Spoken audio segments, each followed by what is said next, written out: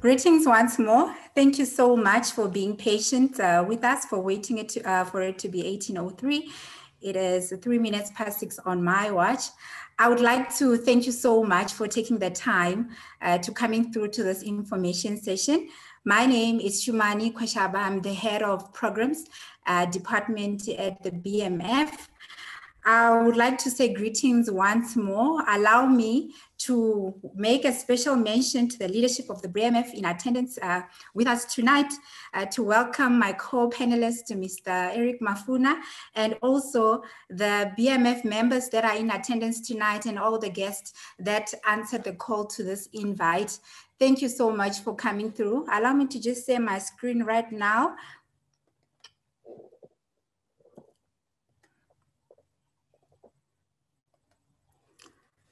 Yes, thank you for coming through to this Outlier Leadership Program information session. Let me just do a quick recap of what we have done thus far. Last year, we started to host Outlier Leadership Program masterclasses that were presented by Mr. Mafuna, Mr. Mondendlovu, Mr. Philip Bakaokotele, and the sessions were beautifully directed by Dr. Sibongile Vilakazi. Thank you so much to you for, I know you did a great work, because the numbers of the people that are on this call show that people are hungry for more and they'd like to know how to come into the program, how to participate and take part into the program. So today, last time we went through the details of what is the Outlier Leadership Program. We also went into details of explaining some of the leadership tools, some of the leadership handles that are covered in this program.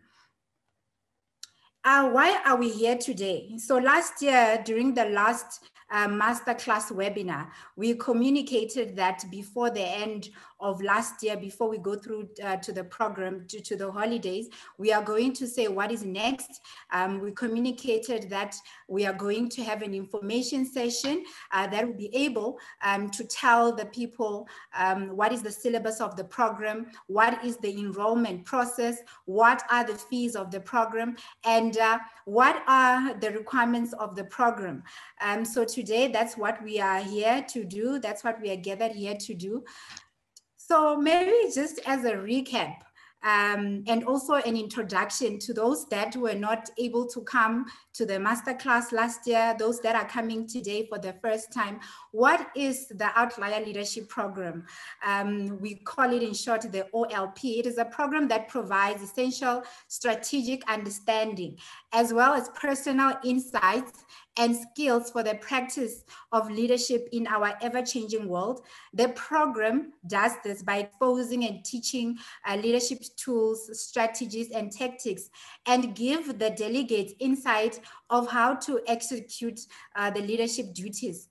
Furthermore, by attending this program, delegates will be able to identify leadership styles, the origin of their own leadership styles, and how to improve that style and navigate around different leadership styles in order for them to lead effectively. The BMF offers this program in partnership with the African Leadership Development Program. I have mentioned before that I am not presenting alone today. I have the principal of the program, Mr. Eric Mafuna. He was there last year to give us more insight about what the program is about. So today, he is going to delve more into how come and how this leadership program is different from the programs that are out there in the market, and the actual syllabus that those who come through and enroll will go through. I know he's ready for me, and with that, allow me to hand over the screen to Mr. Eric Mafuna. Thank you, sir. You may take over. I'm going to stop by sharing my screen. Okay. Thank you, Shumani, and good evening, everybody, and welcome on board. Excuse me. I think I've got 10 minutes or so to present, and then we probably will take some questions and answers. I do have a presentation. I hope, just bear with me when I switch it on. Is that right? Yes, we can see it, sir. Okay, is that on? Yes, it's good. Thank you. Okay, thank you very much. I'm going to go rather quickly. I've got several slides and I'm not going to read them or just simply speak to them. Tonight's session is a follow-up on the number of presentations that we have done. We've been promising you all the time, about this outlier stuff, but today you're going to see the nuts and bolts of what this is about. I wasn't able to send you this teaser about Davis Bar, but I'll ask Shumani to send it to you after the show so we can start there. But ignore it for now. The starting point, for those who want to know, why outlier leadership? And why is it not like any other leadership models that are there? Transformational leadership model, authentic, and so many others. This model, this approach is designed specifically to deal with problems that South Africans experience inside organizations or in any other area where they have to exercise leadership. Second, it is based on a number of what we call autobiographical models. These are models that are based on people's experience. So it's not new in the sense that it is coming up with a lot of new concepts. The only thing that is new here will be the outlier. But otherwise, it dips into other models that are based on experience. We call them autobiographical models because they're based on the experience of people that have been practicing leadership. I'll give an example. When you talk about authentic leadership, we feature people that have written about authentic leadership, like Bill George and a whole host of others. When you talk about adaptive is about the ability to be flexible, to learn to read the situation and make the adjustments that you need. Ethical and moral, this is in the forefront of where we are in South Africa. Everybody's calling for ethical leadership, for moral leadership. And then, of course, there's the collaborative side of things, which talks about the need for us to share with others in whatever work we do. The whole African expression simply says that there's nothing you will achieve alone. You will achieve a little bit, but when you are working with others, you're going to achieve a lot. And that's where collaboration comes from. And a lot of these concepts about Ubuntu and so forth, you can hang them into this area.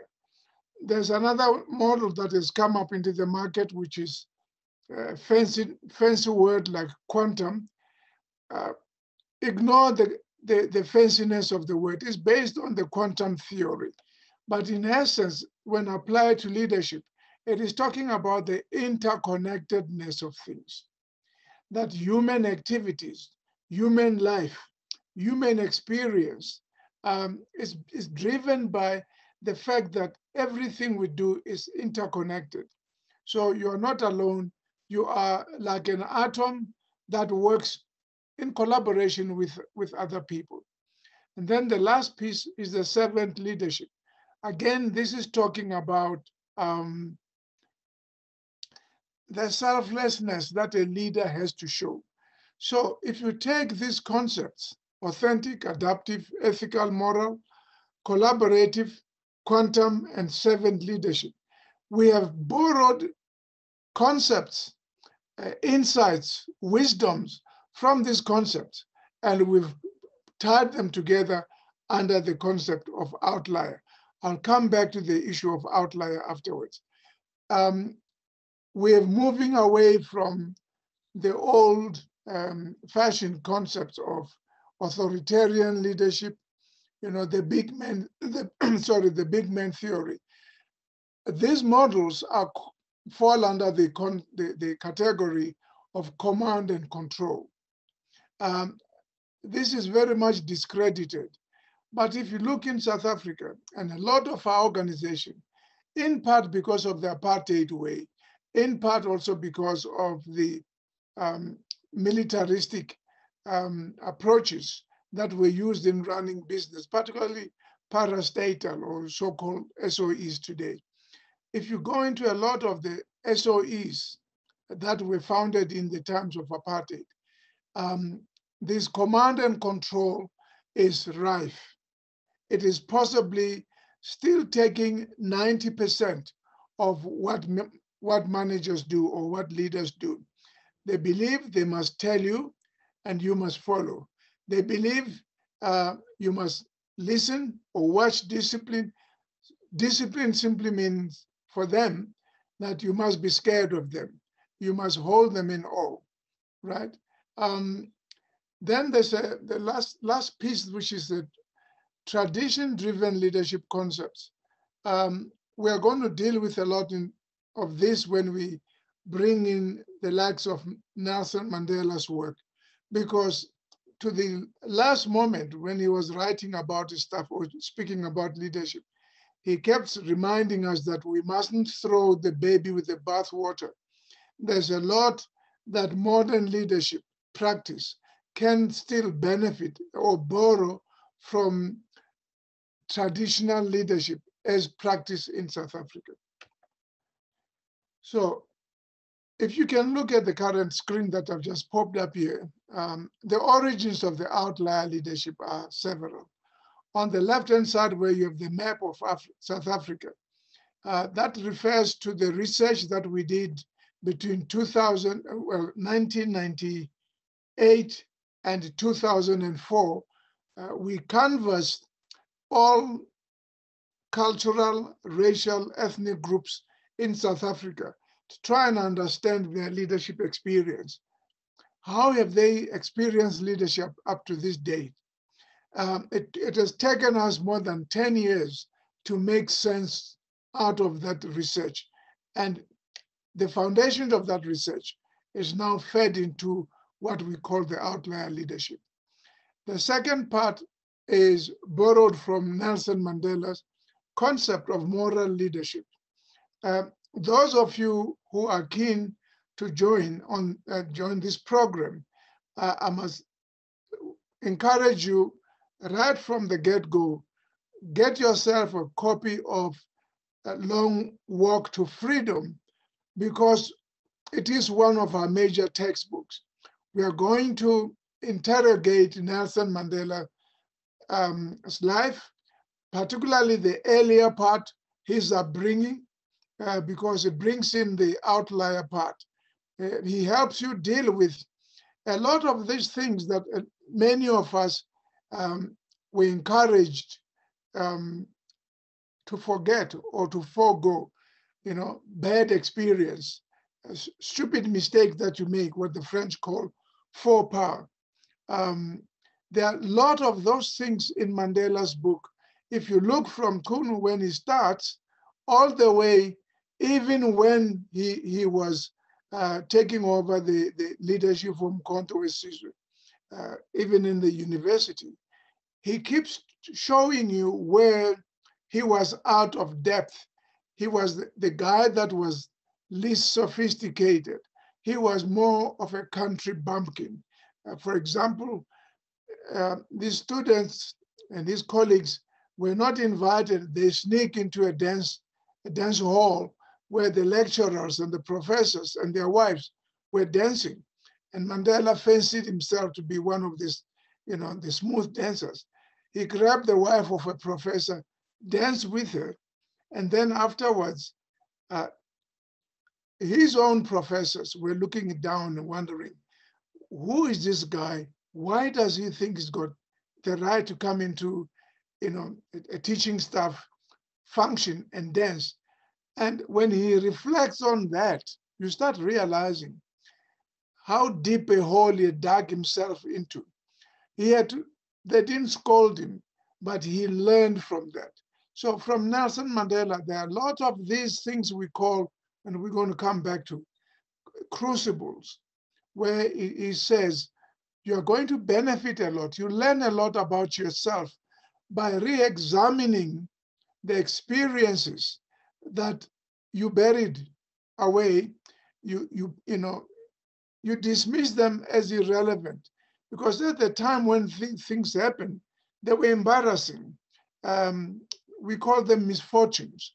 They were catastrophic, and so forth and so forth. But the fact that we left these experiences behind, we shortchanged ourselves, because if you look at your leadership capacity, your leadership character, a lot of these things that would strengthen your character, who you are, what you are all about, a lot of it, the lessons have been buried in those crucibles. So we're going to use Nelson Mandela because it makes it easy for us. And it's one of our own to learn by going through that.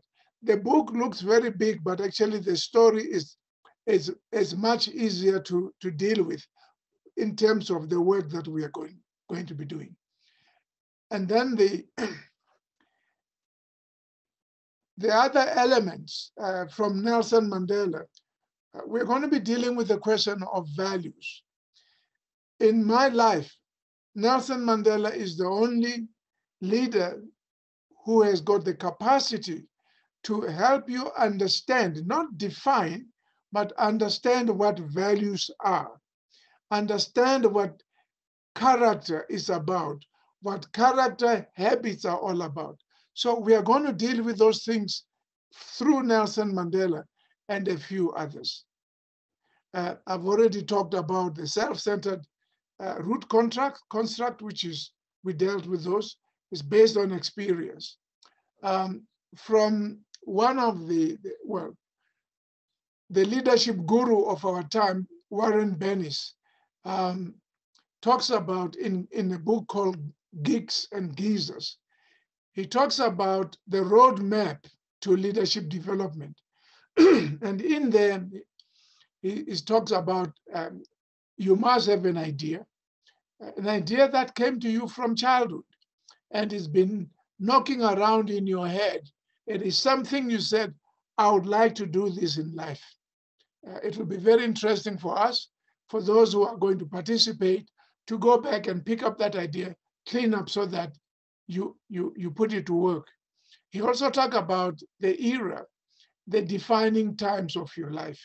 In South Africa, broadly speaking, apartheid is the center of things for us. It defined the era in which we developed. My time was consumed by apartheid, by having to deal with apartheid issues. When I look at my children, my younger children, their era has got nothing to do with apartheid. Their era is democracy. So if you're looking at leadership from the two angles, apartheid versus democracy, it's chalk and cheese. But we need to be able to understand the experiences from your era. The third concept is crucibles. I've alluded to it already. Crucibles are bad, painful incidents, painful experience, where when it happens to you, particularly from an African perspective, you start thinking that it's bad luck. Someone has wished it on me, or for that matter, others even think that I've been wished. I've been bewitched. That's why I experience these terrible things. It can be a very lonely childhood, take it from me, and a lot of you I know have experienced similar things. Crucibles are not the easiest, the nicest to experience when you're young, especially when the majority of your peers and associates do not seem to experience this because they operate in a group space. So we're going to come back to this, and in actual fact, it's one of the center point when we go back to Mandela and the other people that whose books we're going to work through, we're going to deal with crucibles. Related to the concept of crucibles is Charles Handy in his book, The Second Curve. It's talking about growth curves. It is talking about the fact that you need to reinvent yourself. I think if you use modern jargon, it says you must reimagine, you must repurpose, you must reinvent yourself. This is why the growth curves comes in. In other words, as Charles Handy says, you are not only just twice born. Many of us have been born 6, 10 times. I think I must have been born 15 times. The number of times I have to change the model of who I am, the person that I am. When I look at the background where I grew from to where I am today, there must be many, many iterations of Eric Mafuna. Okay, and then he also talks about capacity. This is about leadership capacity and skill sets. The last point that Warren Bennis talks about, which is incorporated in the leadership program, is the issue of having to teach yourself to be relevant or to be able to think like young people of today. Teach yourself the capacity to be relevant in another generation. You will begin to understand why Mandela was so attached to children, why Mandela was so attached to young people. Even as he was going through prison, Mandela never thought of himself as an old guy. He was always young, young in mind, young in thoughts, young in creativity. So what it means is that if you are older, you must learn to think like your successors, your younger generation. And by the way, it also says the younger generation must learn to think like old people, without being out of date. Understand where these ideas come from. This is where, for example, the idea of cathedral-mindedness comes in. Smart leaders, outliers in particular, have got the creativity to think about projects that are going to outlast them, outlive them. Yeah? They think about something that is going to be here, maybe even a century or two after they're dead. That's what I think the BMF should be aiming towards. It's not a Johnny come lately. I don't think the BMF should be something that survives for 20 years or 30 years. We are just in our infancy. We are about 50. Can you imagine what the BMF is going to be 2 centuries from now? The idea is there. It is building a home for young South Africans, building leadership that drives new concepts, new projects rather. So that's on the right-hand side. On the left-hand side, where you talk about outlier leadership specifically, here are things that we didn't speak about in the past. The outlier child, when you know, or if you need to know whether you were an outlier or not. As an outlier, you dealt with a lot of what they call primal cues or primal stimuli. At a very early age, you were exposed to situations at home, at school, in the playground. These issues required you, they are primal cues. They required you to make wise decisions. A young man I met in December, I admire a lot, called Seppo. When I was talking to him about this, he said, one of those primal cues you're talking about, at a very, very early age, I decided, I think my time is up. He said at a very early age, he decided he must leave his parents' home go and live with his aunt because he wasn't going to get enough time to study, to get to understand who he was.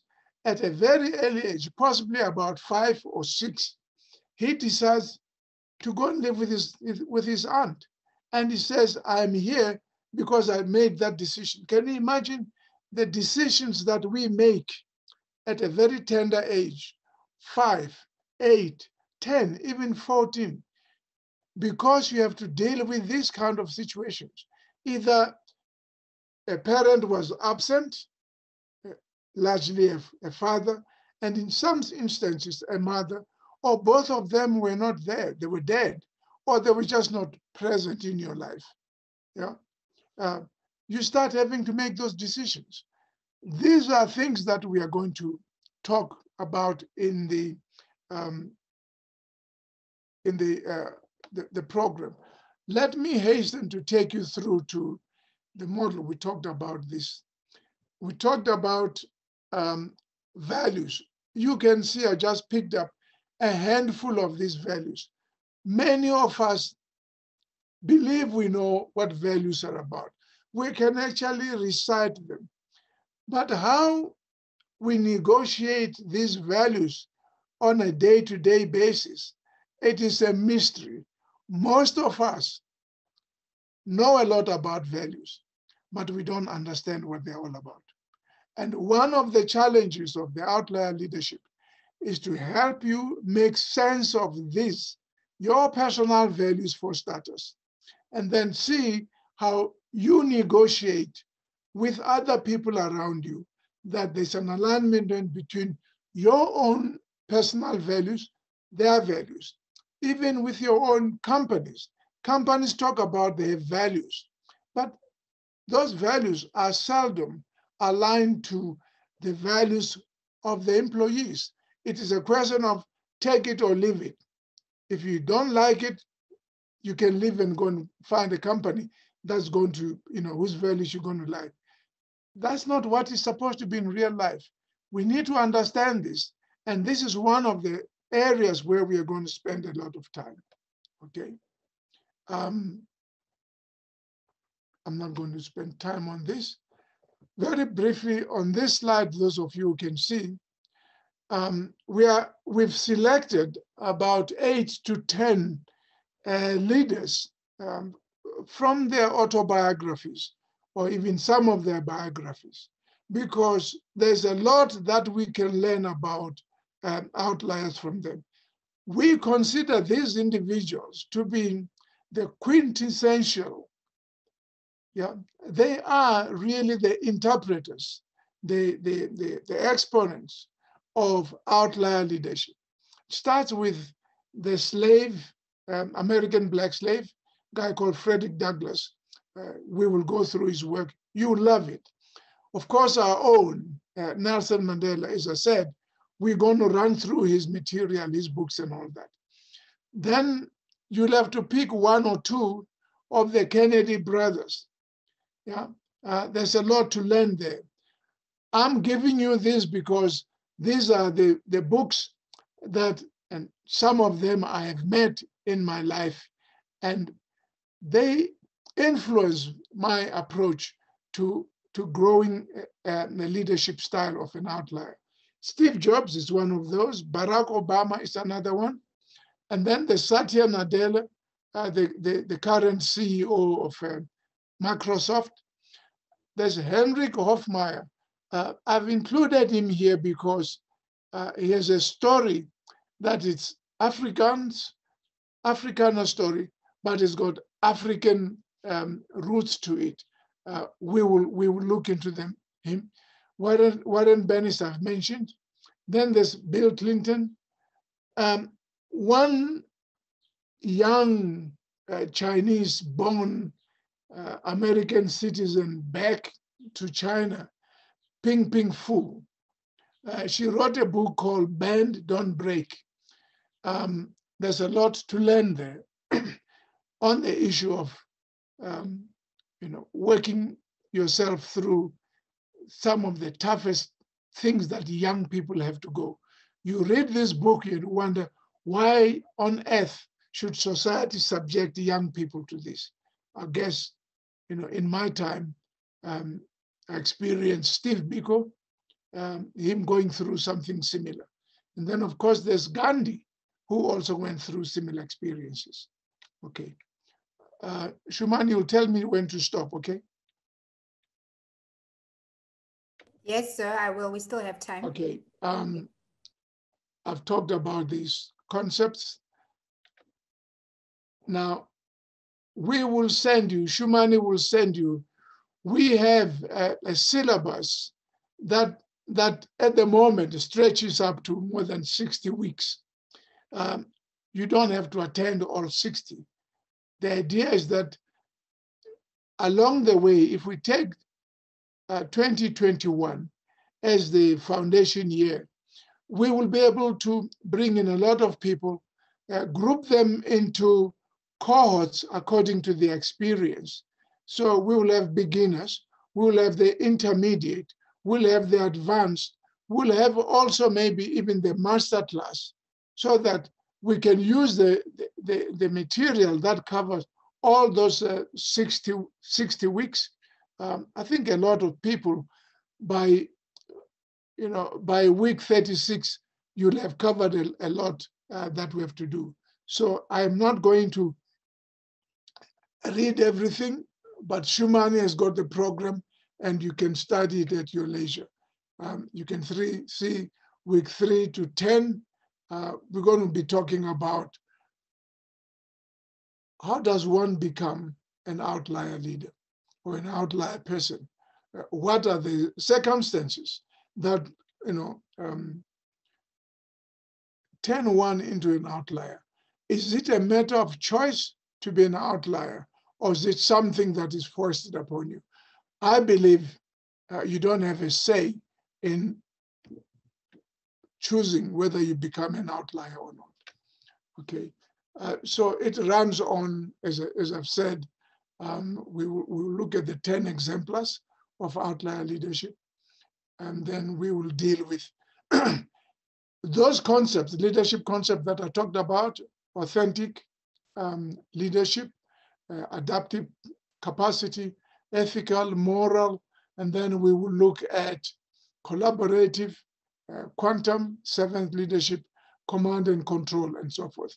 We will extract value from the various models, okay? I've already talked about this. I'll just illustrate. I'm not going to go on presenting, but you can see for yourself, by week 45 to 52, we'll be talking about the issue, the practice of leadership.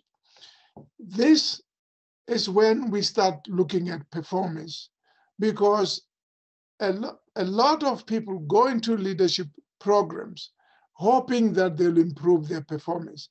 They end the program without actually understanding the ins and outs of performance. One of the things we are going to do right up front will be the issue of performance. How do you improve your performance? How do you improve your personal mastery? Those things where we talk about emotional intelligence. Our approach is very different from anything that you've dealt with, in any leadership program. Okay, so it goes on up to 60. I can stop here. And then 61 to 63, that's when we start doing the assessments and what have you. Okay, so I'll get up. Thank you so much. Thank you everyone for staying on to the call. That no people, and the number increased as you were talking.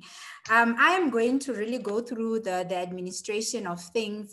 What is next now? How much does it cost? All those questions. Allow me to share my screen.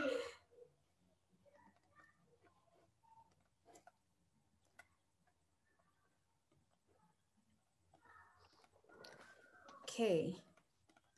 So how much does it cost? What is next? As I said today, that's the day where we are discussing that.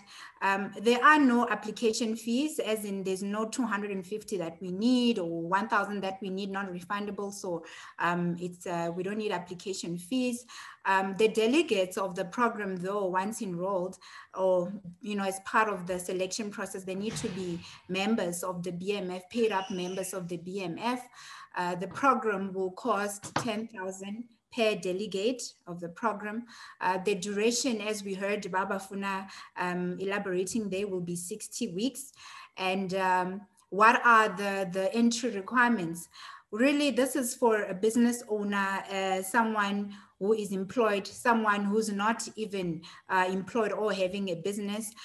It's about leadership skills. You heard Mr. Mafuna explaining what the program is all about and how he went into parts that we are going to be able to group people as they come into the program according to the different classes, according to the different qualifications, working experience that we will get.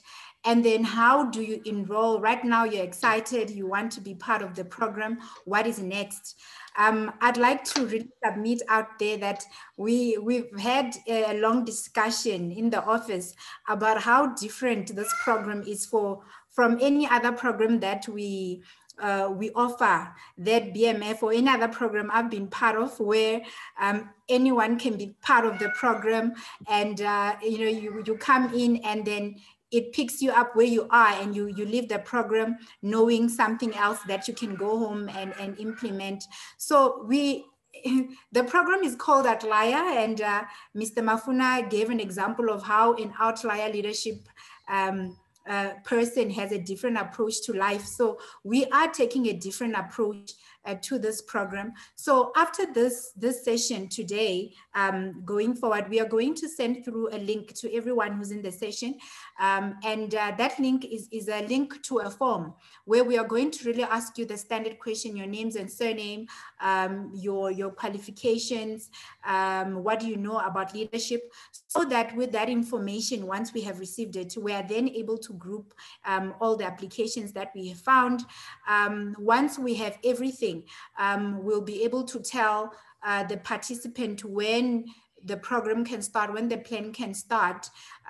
You have heard him saying that we're going to have beginners, we're going to have people that are advanced in their leadership understanding. So you might find that when we respond to you, and your friend has a different answer, it's because of how we have framed your class and the particulars. Once we receive then your acceptance that you're going to be part of the program, then we will communicate when the first date of your class is going to happen. I must say that the form as well is very unique. We are going to be asking you how often do you want the program to take place in a week? We are going to ask you what time in a week. We have sat down and really realized that this is a lifestyle program. This is a program that when someone has gone through it, they need to go back into their everyday life and implement what they have learned. So we want people to really understand that it's not a certification issue or a certification program, but a program where you are coming in to get in some skills, to learn some more information, some more knowledge, and go back into applying that. So we want the number of fallouts, if we may, to be non-existent or very minimal. So we really want to cater this program to the people that are going to be enrolling into the different classes. So once we have, as I said, received your forms and we have evaluated everything, and we send you back your acceptance letter and your particulars of when the program will happen for you, then we are going to start the plans. We plan to really be concluded the entire enrollment process in the month of February. If we can start some classes in February, that will be great. But with that, all I'm saying is that we are ready.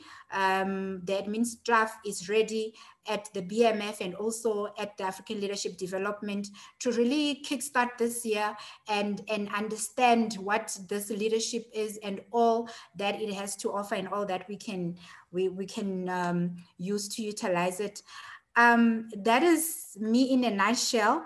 I'm going to take an opportunity to take some few questions. I see we have some few questions. Allow me to just read that. What's the estimate date? While fully aware that it may change, but would be good to know what the goal is. As I said, Estienne Stan, thank you for the question. We really aim to start in February. As I said, we are ready. We are ready to do the first class. We just need to get the information. And then from Tebogo Mabusa is asking, more or less, when will the course start? Yes, hopefully before the end of February, but March will not finish without the course starting. Thank you so much. Another one from Lorna Chongweni. Thank you for the question. In terms of accreditation, is the program accredited? No, the program is not accredited, Lorna.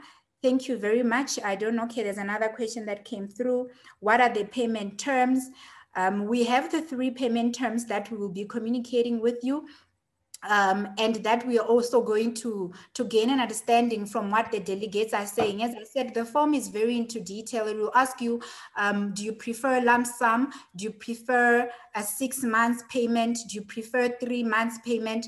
So once we get all that information back, we're going to then relay it back to the delegates.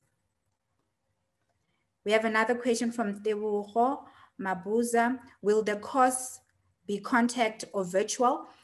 With the current situation where we are in, we have planned that it be virtual, and the course has always been the plan that it would be physical, but due to COVID, we have planned that it's delivered virtually. Thank you so much. I don't know if there are any more questions. Mr. Mafuna, we're still within our time of an hour in the session. My session was really not a lot. I'm done with the administration. So maybe while we wait for more questions, I don't know if you'd like to add anything, sir. If you don't have anything to add, you know, I may say my thank yous and my gratitude, and we'll be well on our way to sending that communication to the people that are on the call. Okay. Back to you, sir. Let me come in. Okay. Can you? Yes, I'll stop sharing. Can you see me? Yes, I can see you. Right. Well, I think my approach is one that we should use 2021, at least up to about June, as a learning period. Not be too hard and fast, because we are trying to offer it jointly with the BMF. This program has been on the go since 2008, and we've been offering it to large corporations. If you ask anybody that has been at Transnet, for example, various of the operations, a lot of the people have been through this, and you can check with them. They will tell you how it works. It's a hands-on thing. You know, we have in the past been able to negotiate with overseas colleagues at Harvard University, Kennedy School of Government, to come in and help us present the material.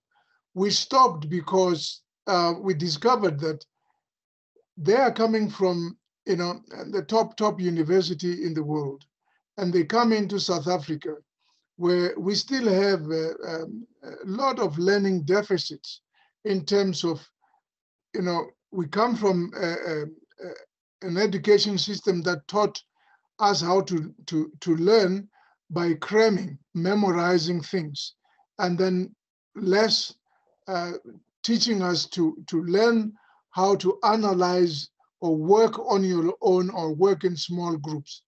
But we are trying to address this particular issue Someone said, for example, is it all going to be virtual? I think we should find a way, the sooner we do that, where we got small groups of people coming together, because you learn when you are interacting with other people. If we only stayed virtual, it's going to be quite tricky. You know, talking into the void, not really having to share with other people. I am quite sure that by the end of this year or next year, we should be able to go back to a system where you have a combination of virtual as well as in person. The design of this program is such that once you've gone through the group, the workshops and all that, once you've done that, the bulk of it is one-on-one. It's where we're working with individuals to get them to work through the material.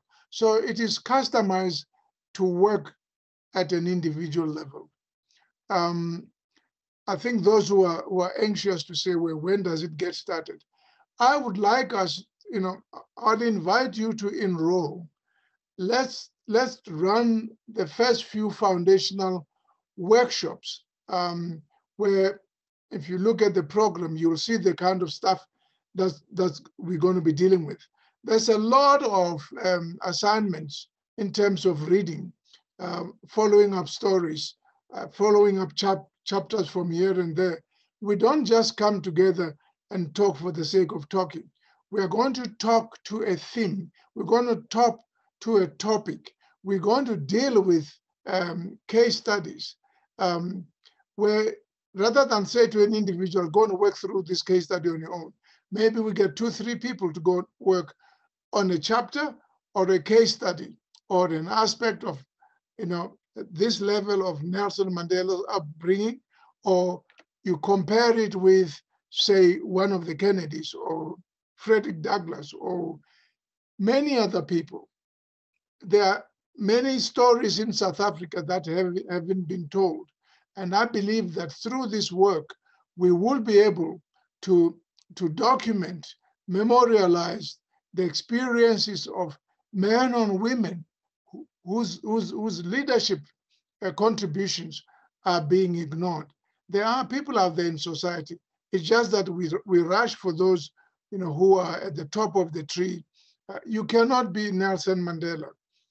You know, the best you can is to learn by looking at his material how he overcame small personal challenges. Thank you. Thank you so much, sir. We have some few more questions. Allow me to read them through. Some of them I know that you just answered right now. Okay, and then Kirsten Stein says, will there be multiple lectures or only Mr. Mafuna? There will be multiple lectures, and there's another very interesting concept that this program is bringing in, where the delegates or the students will also get an opportunity to teach other students in the class. It's a whole leadership tool that we also learned in the training towards offering this program. So whether you would like to be part of the teaching staff or not, you will be able to indicate in this form that we are going to send out to the guests today. And then, do we get books, or 10K is only for courses? 10K is for the course. You will get material as well. I'm going to just be quick so that Mr. Mafuna maybe can also add on to that course material that has to come with the course. And then, how is the program structured? The classes, are they going to be evening or daytime? This is from Mangaliso. They are going to be what the consensus decides. As I said, we're going to collect all this information and determine what time will suit the collective in that time.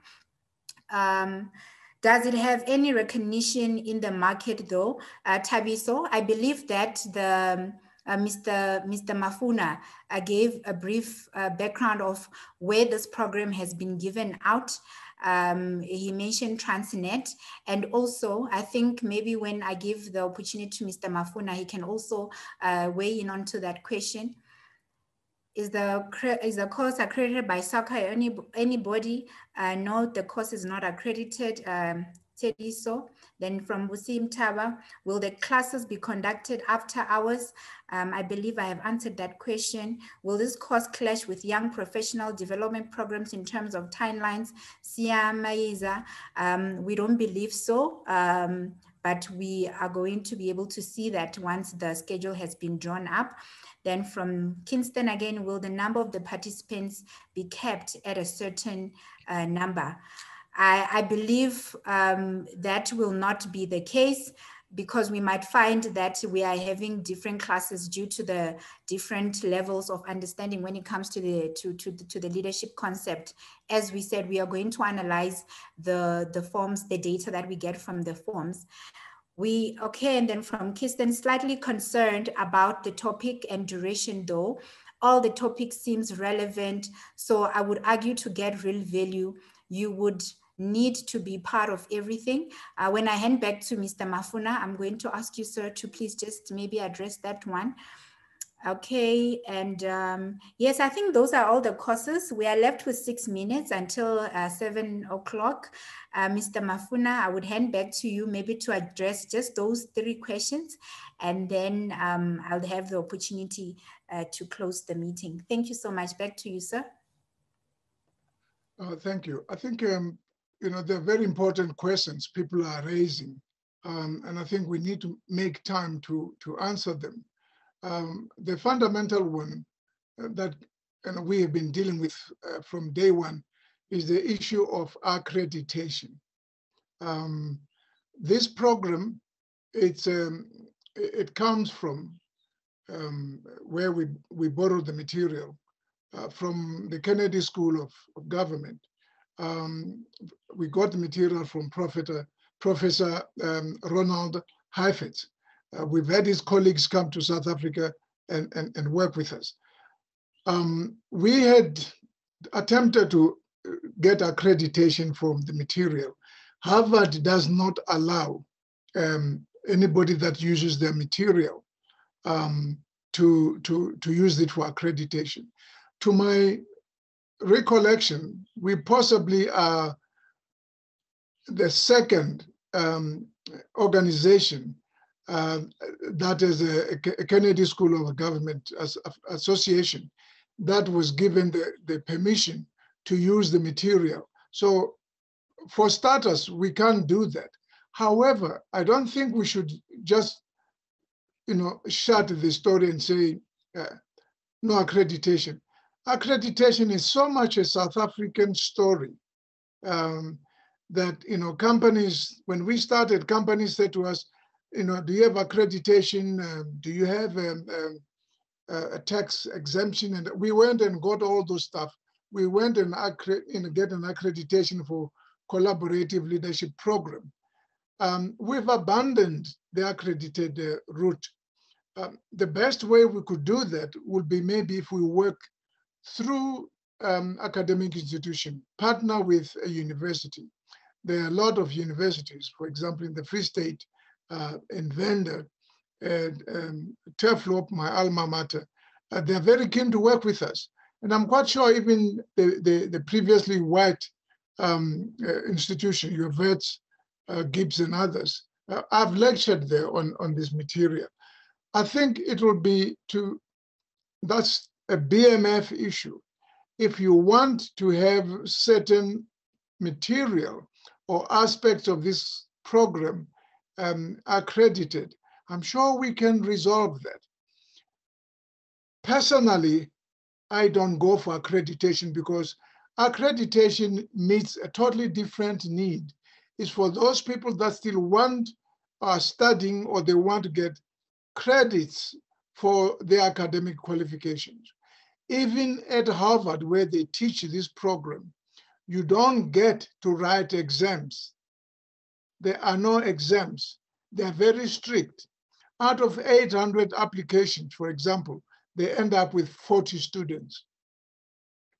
So we are in South Africa. We can't just say no accreditation. But I would love to see, I'm open-minded. Let's see which aspects of this material, because there's a lot that we've developed ourselves that we can see if we can get accreditation. My particular inclination is that we miss the point completely by chasing accreditation. Accreditation doesn't teach you to master the art of applying this material. I'm prepared to have an argument with anybody. I'm prepared to come and sit down with you and show you all that stuff. Those people who are looking for accreditation are looking at the wrong course. This course is not going to give you that. This is about helping you be, unleash the skills, the capacities of being a leader, so that you improve the caliber of your character, you improve your performance. It is not the accreditation. Those who are looking for accreditation, they're welcome to go to Gibbs and other places where they give those kind of courses. We have given up the accreditation. I am a qualified moderator. I'm a qualified facilitator. But when I look at the requirements and the way the accreditation, you end up giving accreditation. When I look at the program, it's not worth the problems. I'll give you an example. We had 66 participants enroll over 2 years, 18 months to be precise, or on a collaborative leadership program. We had all the qualified moderators and facilitators. At the end, when we moved towards accreditation, we only had 4 participants qualified, got the accreditation. The rest fell by the wayside because of the technicalities of accreditation, moderation, and all that. The universities have got a handle on this. They do it far better than management consultants. I still want to see a management consulting company that does accreditation on their own. If you're going to do it properly, join up with a university. And I'm saying, I'm keen for us to work through, academic institution to see which elements we can, because there are individuals who are justified. They want to improve their course. Otherwise, I'm available to work with the team at the BMF to see where we can go with this. Shumani, sorry, just to round up, you talked about like people are going to facilitate and all that. It comes from the program that we got from Harvard. The teaching method is called case in point. It is simply says, when you work with adults, and most of the people we're going to be working with adults here, the method of teaching, the method of learning, is very different from when you work with students. Adults learn better by teaching others. So we are going to open this the opportunity for participants to be able to teach. You stand up in a workshop or in class and teach about the concept that you've learned or fascinated you. So everybody will have the opportunity to learn this. If you look at the learning that you did at the playground as a child, most research has shown that more than 70% of effective learning did not take place in the classroom. It took place when you were playing with your colleagues. Your colleagues, or even you yourself, was able to teach or learn from your peers on how to do things. So we are really reinventing the wheel. all we are saying here is the best way to learn this material will also by teaching. I'm only giving you possibly 5 or 6% of what's in the program. Yes, we have a number of people that will call upon who are partners of ours who are going to be teaching. But I'd love to see some of the participants come up the ranks so that they can teach the material. Thank you very much. Thank you so much, Sir Ndodibu Abumafuna. Thank you so much for staying on to the call. I really appreciate your presence in the call today. I just want to say thank you again to Mr. Mafuna for being part of the program and the team at the African Leadership Development. I know some of you may have heard of Martha Mabena, so do expect some emails from her. We work together in the programs department, and I can never leave this platform without mentioning Monde Ndlovu, Mr. Philip Bakakotela, Dr. Swangile Vilakazi, who was part of the master classes that happened last year that really set path for this program today. Thank you so much to the marketing team and everyone really at the BMF house. We look forward to seeing your application. The communication is going to come out. If you have any questions at all about what we covered here today or things that we didn't get to cover, please do feel free to email us. With that, thank you so much. Have a good night. Thank you.